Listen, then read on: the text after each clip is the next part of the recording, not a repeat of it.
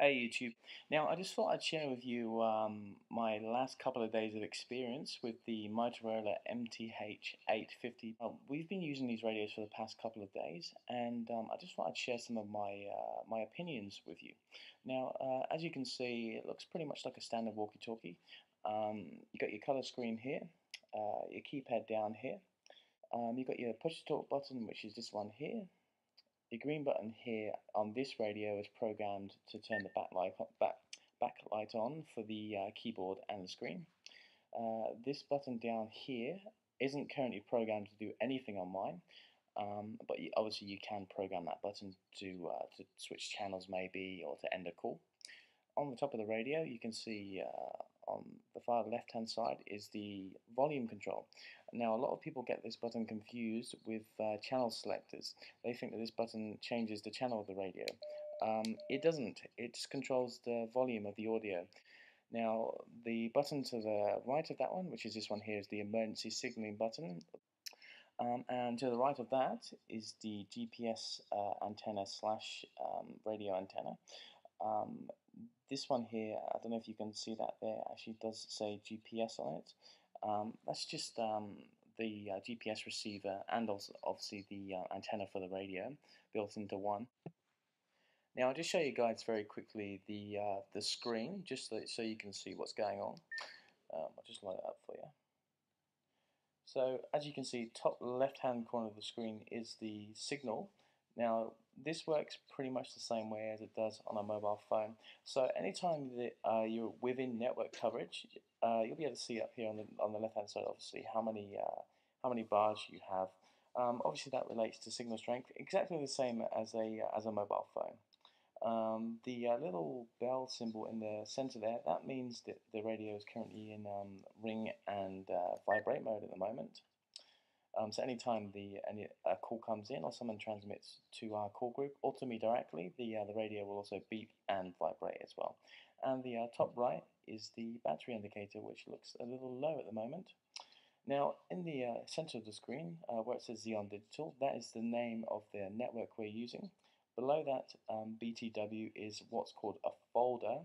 A folder is basically a set of call groups. So you can have a number of different call groups within a folder. Below that is the actual channel that I'm currently on, which is BTW Demo 05. And the number below that, 816, is actually the radio model number, or the radio number. That's the ID of the radio. And obviously below that is the date and time, which is actually incorrect. It's actually 11:43 p.m. And below that, of course, you can see options, the menu button, and contacts too. So, what is the radio like to use? Well, we've been using it for the last couple of days now. I must say I do love some of the features of it, and I really do dislike some other features about it. Now, I've been using analog radio for some time now, so I've been using the old Motorola GP type systems with repeaters.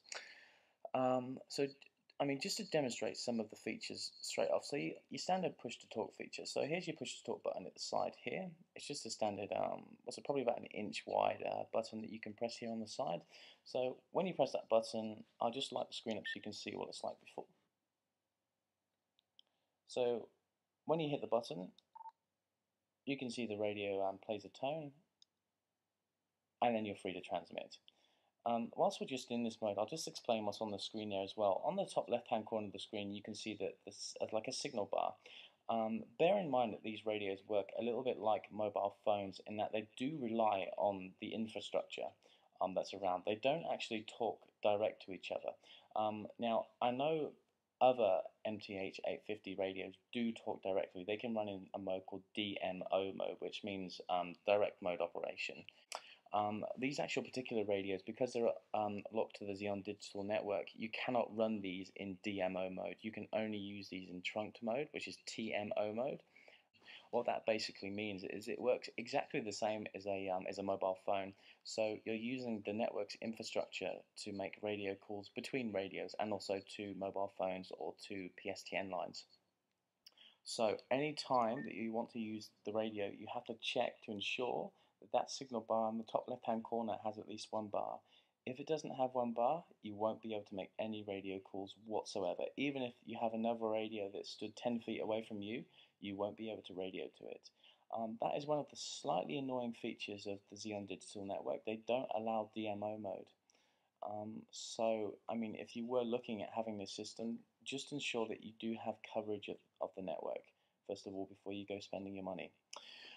That's one other thing I want to talk to you about as well, is coverage issues. Now, we were using these radios both inside and outside of buildings. We were using them in the streets, we were using them on top level buildings, we were also using them in basements. One thing I will say is the coverage isn't fair in most places. You can be walking down a street and all of a sudden you'll have no coverage, and then 10 meters away from that spot you'll have full signal. The coverage is very patchy, especially in buildings as well. I found that just going into a shop on the side of a street, and I'd lose my signal straight away. One of the main problems I had with this radio is the talk permit tone. Now, anytime you want to broadcast, you hold down the push to talk button, and you hear that tone. That tone basically means, okay, go ahead, you're free to talk. The problem is that half the time when you want to talk, that tone doesn't appear. So you press the push to talk button, and then on the screen, all you see is just please wait. I mean, at the moment, it's clear. So you can see the second I push to talk, it says group in use, which means I'm free to broadcast over that channel. A lot of what I was finding though when I was walking on the streets was that I'd go to press push to talk, and all that would happen is the radio would beep at me and it would say please wait while it was trying to connect to the network.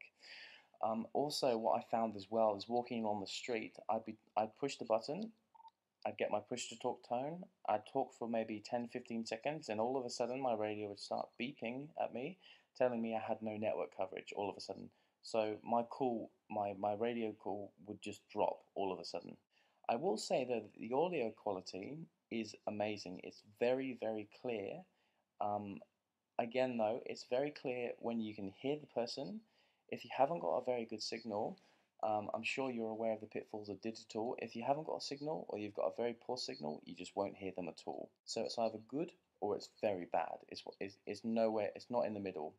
And one of obviously the main things as well around the Sydney CBD is you don't get any coverage in any of the train tunnels or basements of buildings either, which could be a real big problem depending on what you're using the radios for. If you're a courier or you're always outside, no problems at all. This system will work flawlessly for you. For us though, we're always inside of buildings, we're sometimes in basements, in lifts. Not so good, not so good. I really wouldn't recommend it for that. So, I mean, as a whole, the radio itself is built very solidly. It does feel very strong. I don't have any concerns about the way it's built. It does feel very solid.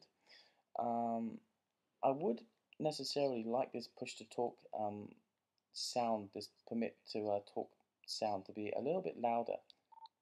It does, I mean, I have the volume, what have I got it on at the moment? It's on 14 at the moment, so it's on max. I'll just turn it up there. So that's on max at the moment. But that push-to-talk noise isn't very loud, and when you're in a very loud environment, you can't hear what's going on. It's awful, and you're kind of looking at the radio going, can I talk? Can I not talk? Is it okay or not? So that can be a little bit confusing. Also, the Roger beep on these as well. It isn't so loud. When you're communicating with other radios, it does send a beep at the end of every message to say that you've finished transmitting, but a lot of the times it isn't very clear, so it is hard to hear that. So it can be a little bit confusing as to when the other person has stopped talking.